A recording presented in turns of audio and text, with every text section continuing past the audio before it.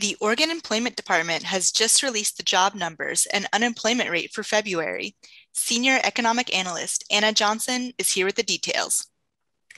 Oregon employers added 12,300 jobs in February, and the unemployment rate was at 4%.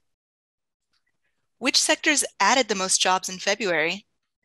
Oregon's job gains were pretty widespread in February, with Oregon seeing the largest monthly job gains since July 2021. The largest gain was in leisure and hospitality, which added 3,500 jobs over the month. Construction also had a big gain with 2,300 more jobs in February, and private healthcare and social assistance added 1,600 jobs. Did any sectors lose jobs? No broad sector of Oregon's economy had any large job losses in February. Switching to the unemployment rate, what can you tell us there? Oregon's unemployment rate was 4% in February, which is down slightly from the revised rate of 4.2% in January.